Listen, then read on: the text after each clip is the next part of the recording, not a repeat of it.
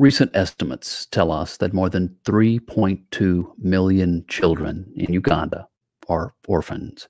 That means there's no parent, no grandparent, no aunt or uncle that can step in to help raise them. These precious children are left hungry, without shelter, and so very vulnerable to all sorts of things. So today, on this edition of the Edge of Adventure podcast, I'd like us to travel to this African nation as we get to know Paul Hanson, the executive director of Hands of Love Foundation. It's an inspiring organization doing remarkable work, making a very real difference as they care for so many of Uganda's orphans, feeding them, giving them a place to call home, an education, a place to play, to be safe, and most importantly, the opportunity to know what it's like to be truly loved. Coming up next, Paul Hanson from Hands of Love on this edition of the Edge of Adventure podcast.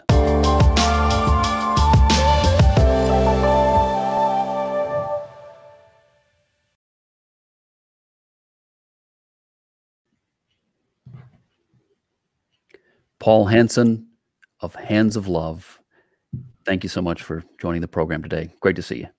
Well, great to see you, Adam. And thanks for the opportunity. I really appreciate it. Well, thank you. Thanks for taking the time. You and I met a couple years back. I know you have a heart and a passion for Uganda and especially the children of Africa and the ones that are hurting and in need. Give us the overview. What do they call it in the business? The elevator pitch. Tell us what a Hands of Love is in a nutshell, and then it's going to be my job to dig a little deeper. All right. Well, Hands of Love, it's a Ugandan ministry that was founded by Ugandans, run by Ugandans, and managed by Ugandans. It started probably 16, 17 years ago. A calling that Pastor Elijah and his wife Ruth received. He was starting his church ministry, and he saw the destitute children of Uganda wandering from nowhere to nowhere, and it just burdened his heart, saying, well, what can I do to help these kids? And he got a word from God that God told him that, hey, Elijah, I want you to be the hands of love for these destitute children. And that's how Hands of Love started, and it's blossomed into 2 orphanages, and there's about 2,600 children that we take care of in those 2 orphanages today. So it's been a nice success story so far. Well, you use the word destitute, right? And when we describe things like that, sometimes those of us maybe who, we've grown up in great situations, right? We maybe our life hasn't been destitute. So put it into context. What does that mean when you say it's destitute? What are these children in Uganda facing? Well, it started the history of Uganda when they got their independence. Things were rolling along, and then I think most people our age remember Idi Amin that came in and kind of destroyed the economy of the country. And then after he was escorted out of office, so to speak, then the AIDS epidemic hit. And I believe Congo and Uganda were ground zero for the AIDS epidemic. And what that did is it virtually wiped out a generation of people. So when you wipe out a generation of people, then all that's left are children. So 50% of Uganda's population have children that are 15 years or younger. And they have 3.2 million of them that are orphans. And orphan definition over there is they don't have any parents, any relatives. So they're wandering the streets daily, just surviving, looking for food, a handout. They are wandering from nowhere to nowhere. They don't have any place to go or any hope for a future. So by taking care of these destitute children, we get them off the street and provide them with food, clothing, shelter, Christ-based education, and love and nurturing and security. So destitute is pretty destitute. Absolutely. They don't have any government programs to help take care of them either. So it's they're pretty much on their own. I know for you, Paul, this particular journey started almost 2 years ago, I think. Right. What was it that won you over? What was it that drew you in so that you knew this is how I need to serve? Well, it started probably 7 or 8 years ago for a reason I can't understand and not placed on this earth to understand everything. Is God put Uganda on my heart. And I accused him then that he just spun the globe and threw a dart and said, "Yep, Uganda," because I've never been to Africa, never been to a third world country or a developing country. So he put Uganda on my heart. So I was being obedient, was pursuing it, and a couple opportunities presented themselves, but didn't pan out. And then a couple Februaries ago, I'm sitting in a hotel room with my wife and son and daughter-in-law and our grandkids. We put to bed, and we're just sitting there talking. We're at Disney World, by the way. And my daughter-in-law gets a text message or an email that's, and she says, "Man, this has you written all over it." And it was a position for the executive director of Hands of Love in Atlanta. So I pursued it. And 3 months later, after meeting all the board of directors and the current director, then I was hired. And shortly thereafter, I was on the ground in Uganda. So it was, and since that time, it's just been, it's been a total and complete blessing, a blessing. I mean, you get on the ground over there, and it's just totally and completely different than anything that I could have ever imagined. Even showing or seeing videos of it, it just doesn't do it justice when you get on the ground over there and see what's going on. And it's then you have an opportunity to visit with the kids in the orphanages. We like to refer to them as schools.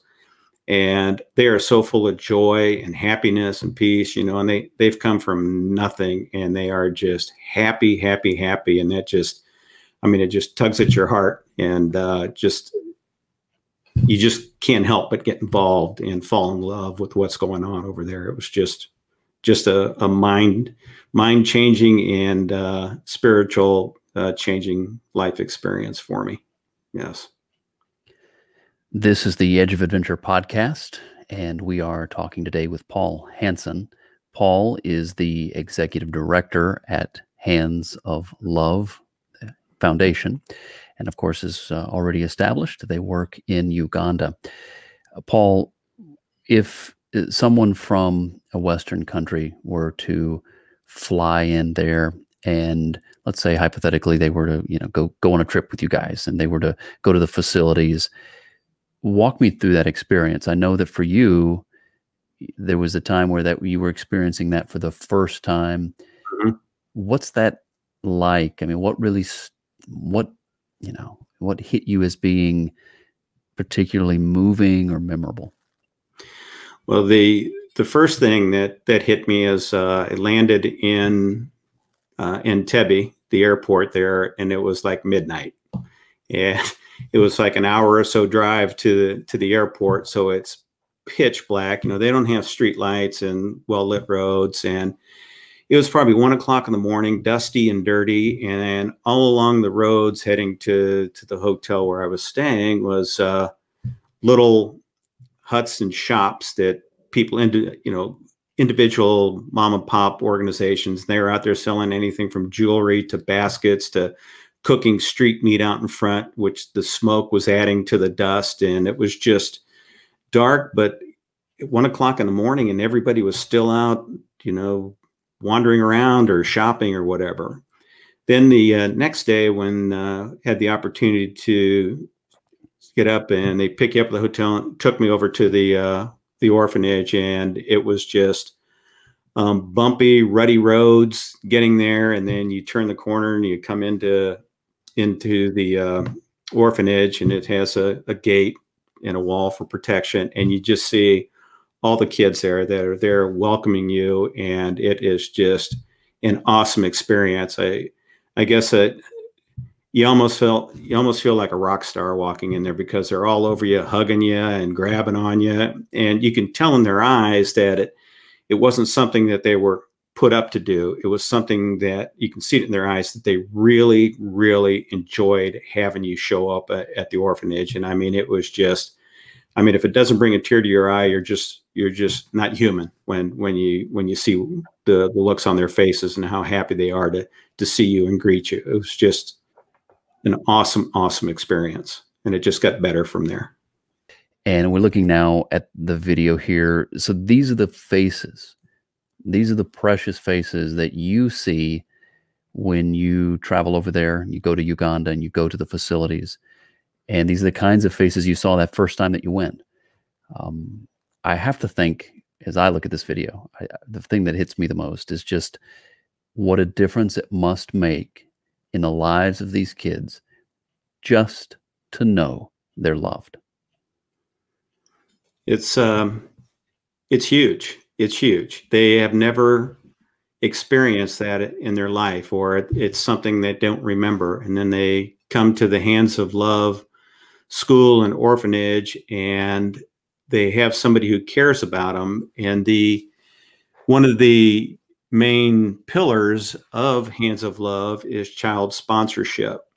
And having these children have sponsors here in the U.S. just gives them the feeling that they are loved by somebody. And I asked the question to one of the sponsorship team when I was over there. You know, I'm saying, okay, these kids have sponsors, and the sponsors send letters to them and gifts for, you know, birthday and Christmas. Do they really view those sponsors as parents, or do they just like the gifts they get and stuff? And the response was they view the sponsor as their parents. They actually do, and they love receiving cards and letters from them. They love sitting down and writing to them.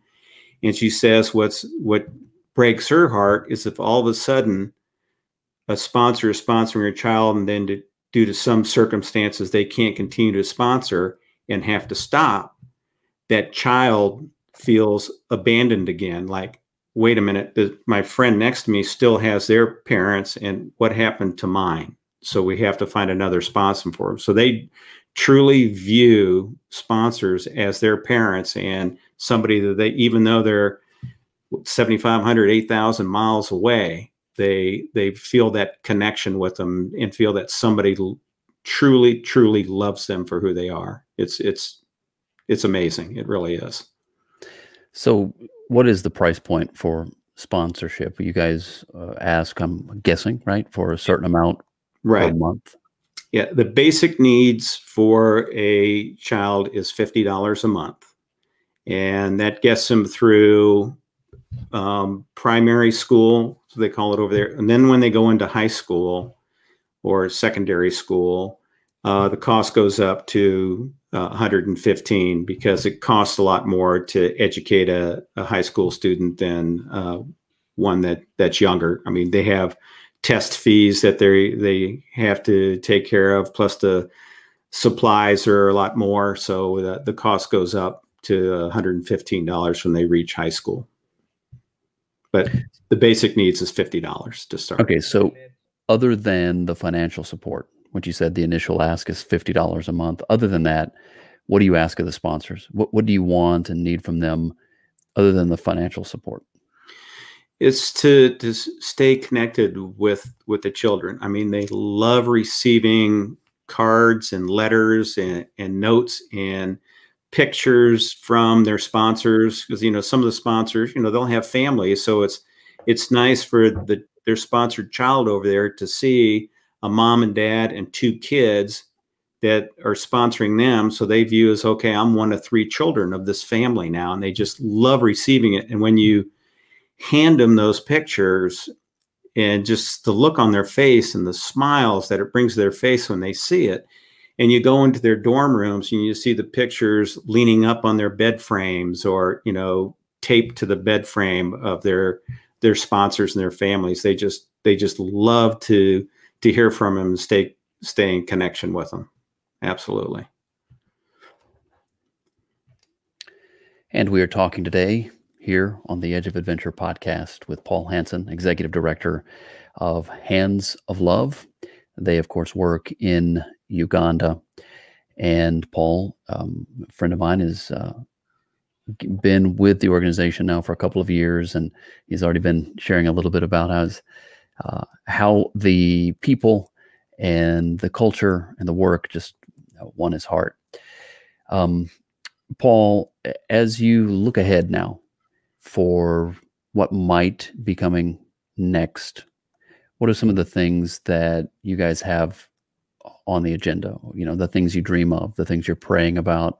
Mhm. Knowing, of course, 2020, if it taught us anything, it taught us you just don't know what is right around the corner. But setting those kind of contingencies aside, what are you guys thinking about and planning for the next few years? Well, first and foremost is we want to continue to increase the number of children that are sponsored. Right now we have, as I said, around 2,600 children under roof. Pastor Elijah's goal is to have 6,000 by 2025. And right now we have about 1,000 of those 2,600 that have sponsors. So, we're desperate need of sponsors for the additional 1,600 plus the other, whatever that number is, other 3,000 plus in the next 5 years. Some of the other directions that we're moving in is as the children in the orphanages start to age, get a little older, we see more of a need for a bifurcated approach to education.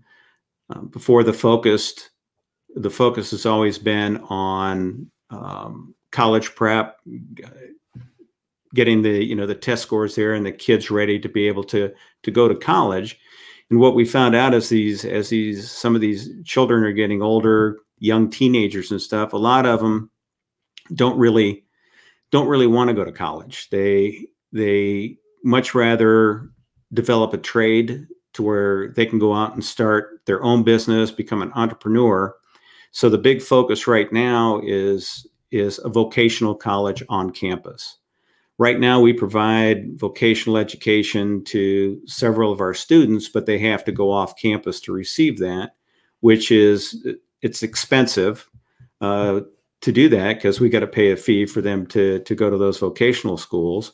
Plus, we kind of lose, these are teenagers and they're in an impressionable age. And by having them off campus, they're subjected to all the goings on in the real world out there. And we'd much rather have them have that education on campus. So the goal that we have is to establish a vocational college on campus that will provide trades for the most needs over there, which would be like masonry and bricklaying, carpentry, electricians, automobile mechanics, beauticians, nurseries, school and daycare trades, seamstresses to make clothing.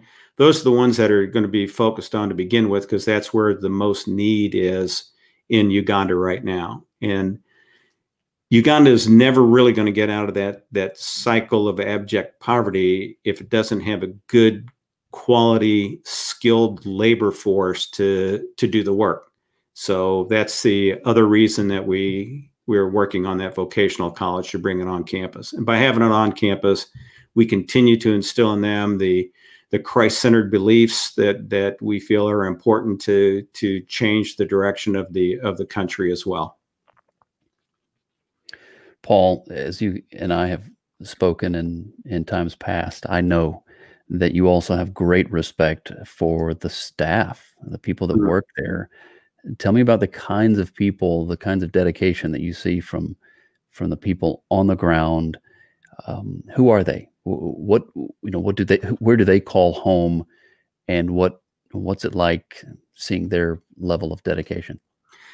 The level of dedication is it's mind-blowing. It really is. And my first visit over there, then, God just started tugging on me about the staff, because without the staff, you don't have the school, you don't have the education for the kids. And these individuals, some of them work there and don't even get paid, but they have it on their heart that this is what God called them to do, is to teach these children. And just the loving and nurturing they provide, along with the classroom educational aspect, is just so fulfilling when you see them. And you can just tell when you're in a classroom with the teachers, you can just tell that they love what they do. They love the children, and it's not just about the money. It's about taking care of the kids and giving them an education and a start that, that they probably didn't have when they were at that age and had to work continuously extra hard to get there to where they are today. So, the staff is very important, and we would love to be able to pay all of them the money they deserve, because they are really and truly angels on earth in the work they do there. And we're not talking just about teachers. We're talking about, the cooks, the facility people, the counselors, the drivers, the administration people. I mean, it's just, they're all just fantastic at what they do. And we just love them to death and appreciate them dearly. In this particular picture that just popped up on the screen, for those of you watching this, and if you're listening on the audio podcast, listen, I'm a radio guy actually by trade, so I love the audio podcast. But if you get the opportunity to pop over to YouTube and participate that way, watch it with us, you get to see some of these pictures, because they haven't figured out how to do pictures on audio yet. But so here's this wonderful picture. The guy's wearing a mask. Yeah, that reminds me that, okay, we've got the global pandemic. We've got COVID-19, and it's affected everybody everywhere. How's it affected you guys, and how are you dealing with it?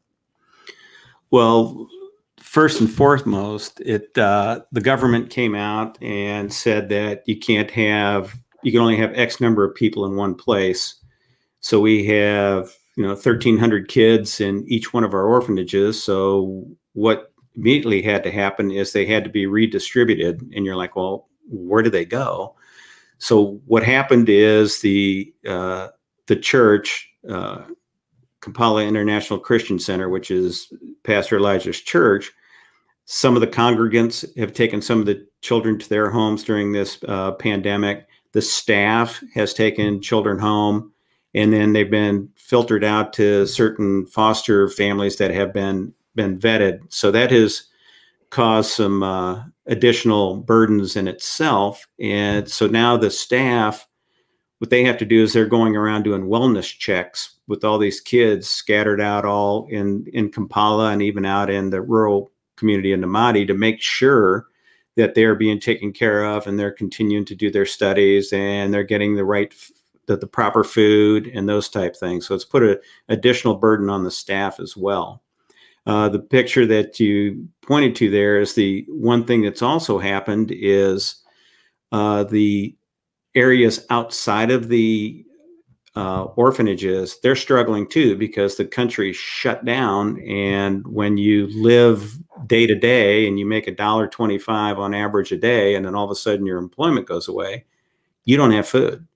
So one of the things that Pastor Elijah did is he started an outreach called the Love Link Project to help provide support to the people that are surrounding the orphanages, because they see the kids eating there. They know that, we have food for them and they're out there starving. So he provided this outreach through, again, our generous sponsors and donors, to provide food and sanitary product like soaps and stuff to the village people outside the campuses, so they can see that it's not only, our heart for the children, but it's God's work that we're doing, and we can help them as well. What is the motivation behind Hands of Love? And I mean, what drives this desire to serve? We just know that it's God's ministry. It's God's ministry, and He calls us to do certain things. And sometimes we go in, crying, kicking, and screaming, but being obedient to His needs is what drives this. And if we can do something for somebody else that helps them become a better person or to help them survive, then it's up to us to do that. So we go out into the communities and provide, as I said, soaps and food for people. We also, take care of our children, and we're teaching and ingraining these beliefs into these children that, it's not only about you, it's about your fellow students, it's about the community, that we're all in this mess together, and we just need to help each other in any way we possibly can. And by doing just a little something extra means a world of difference to some of these people in these communities. So tell me about Pastor Elijah. What is his role? You're the executive director. You've been there for, again, like I said, you started serving there in this capacity a couple of years back. But Pastor Elijah, who is he? What is his role in Hands of Love there in Uganda? Well, Pastor Elijah is the founder, and I think I mentioned earlier he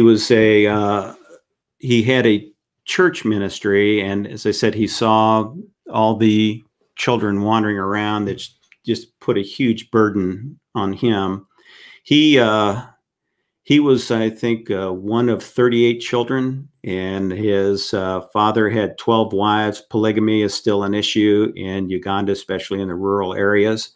And he was born in a swamp, and his mom just refused to let him die and kept putting, thoughts in his head about, you were made to be a leader, and you're going to make a difference in this country. And it proved out. He started with $10 in his pocket and a piece of inherited land from, I believe it was his grandfather, and it was out in the rural area. Him and his wife, Ruth, went out there and built 7 wattle huts, the mud huts with the straw roofs. And 2 weeks later, there was 188 kids there that they took under roof that started the whole process. So he has a huge heart for the children of Uganda and for the country of Uganda. And his drive and motivation is he works for the Lord, and he's doing the Lord's work, and whatever he can do to advance God's kingdom and to provide protection and security and a Christ-based education to develop the future leaders of Uganda, then that's what he's doing. That's what he's doing. It's amazing. It's an amazing story. And so once we clear COVID-19 and we get back to some sense of normalcy, you guys will be able to bring the students and the kids back onto the facility, and that'd be the first thing, right? As soon as we clear COVID-19, you want to get that reestablished, right? Yes, absolutely. Okay. Paul, time for a philosophical question here. What breaks your heart about what you see in Uganda? Yeah, it's just I don't know, just seeing the kids, just, as I said, wandering from nowhere to nowhere. You want to help them all. You do, and you just can't.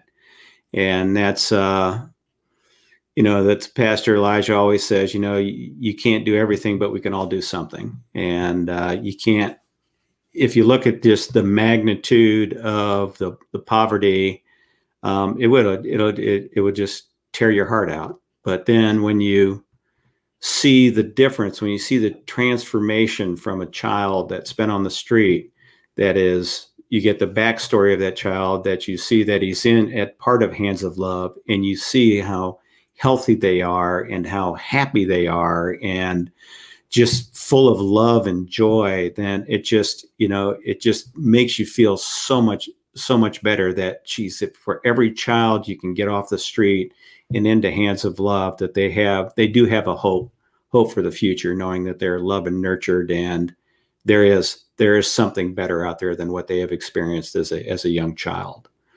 A couple other things that we are involved in too that need to mention is we also have a babies home that we take in babies that are from newborns to 3 to 4 years old, and then once they turn to 4 years old, they go over to to the main campus for housing and education. But the babies home, they have, I believe, 18 babies in there now. And when I visited that place, it was just amazing seeing all the kids there. You know, they're all sitting on a blanket eating lunch when they're in there, and they're all handing me food, you know, with their hands all with the rice all grubbed in it stuff. It was pretty interesting. But then Domily, the director of the babies home, I sat next to her, and she went through each child and told me obviously their name and their story, how they got the hands of love. One was found in a trash heap that was 3 weeks old. The police found it in a trash heap, just cast away. Another one was like a less than a year old, standing out in a muddy street, pouring rain, all by himself, crying. And every story she went through, one was just more heart-wrenching than the other. But then you look at those 18 babies sitting there and you see how happy and healthy they are. You just, you know, thank God for the work that they're doing. The other thing that we have is a Hands of Love medical center that's outside of Kampala. And the medical center caters to women and children because they're the ones that have the most need. They're still considered second-class citizens and have no value in the majority of Uganda. So we provide medical services for them. And on average, I think if I got this right, I may be a little bit of an over-exaggeration, but I don't think it is. I think I heard it right, that they deliver on average of 5 babies a day out of this medical center. And the medical center only has like 9 beds in it. So the work that they do is phenomenal there. And they take care of the medical needs for our children and staff as well at that medical center. So there's a lot of good things that have happened over the last 10, 15 years at Hands of Love. Well, we are certainly thankful for what you do and the team there. It's so encouraging. I know that you're in a position of leadership, and to hear you talk so carefully and lovingly about the staff, knowing that if those guys on the ground there, the ones that are working there day in and day out, if they're not doing their job and doing it well, then none of this works, right? And I appreciate that about you, and just the heart that you have for the kids, and the appreciation you have for Elijah, Pastor Elijah, and the staff, and then all the people around the world who come alongside you guys and encourage you and support you financially to help you make this difference to the kids. So other than sponsorship, we've talked about that price point of $50. Sometimes it goes up a little bit as the kids get older, but a starting price point of $50 a month is a commitment to sponsor. You want to have a relationship. You want those who do sponsor the kids to also have a relationship with them and interact with them, and let them feel that they're a part of their family. It's not just a check that you're writing. It's a commitment to these kids. What else, Paul, as we get close to the end of our time here, what else does the audience need to know about Hands of Love and their work in Uganda? Yeah, I guess it's just the work they're doing to help change the direction of the country is what's really the most important. To get rid of as I mentioned, some of the problems they have, to get rid of there's witchcraft and polygamy and all those kind of things that are still going on, to get the students under roof and to help them become the future leaders of the country is the only way that country is going to get out of that vicious cycle, downward spiral of abject poverty. So any support that anybody can provide is a blessing. And it's not just financial support, it's spiritual support too. I mean, prayer is powerful and a big part of this ministry. And we understand that prayer makes things happen. So if you can't participate financially, we ask that you just, participate prayerfully and let God do the rest. It's his ministry. It's not Elijah's ministry or my ministry or the staff's ministry. It's God's ministry. And we're just put in place to follow his lead in what direction he wants us to go. Well, it has been my privilege and pleasure today to have as the guest for this edition of the Edge of Adventure podcast, Paul Hanson.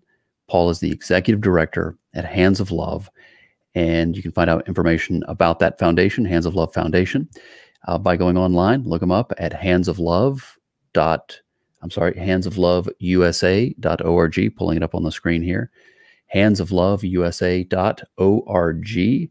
to find out more, find out how you can help, come alongside them, pray for them, keep up with all that they're doing, and be a part of their mission and their work in Uganda. As I have mentioned, I'd also highly encourage you guys, look them up on Facebook and Instagram. It's a great way to connect with them and also just to get the news, right? I mean, in the old days for these kind of things, things used to be exclusively via newsletters or mailing lists and things like that. And those are the days that are, it's not the same anymore. Now with social media, they can get news to you and great stories to you immediately by following them online. And also look them up at Twitter there. Slightly different handle for Twitter, Hands of Love USA 1. Paul, I mean, with that, I just want to again say thank you. I appreciate you and your friendship. I appreciate what you do, your leadership, your love for the people and the kids of Uganda. And again, I'm thankful for the time you took today to chat with me and share your heart and your vision for Uganda with the audience today. Appreciate it. Awesome to have with us today, Paul Hanson of Hands of Love and their service and their work in Uganda. Thank you again, Paul, and thank you, everybody, for tuning in, for being a part of today's broadcast. God love you, God bless you, and we will see you again next time right here on the Edge of Adventure podcast.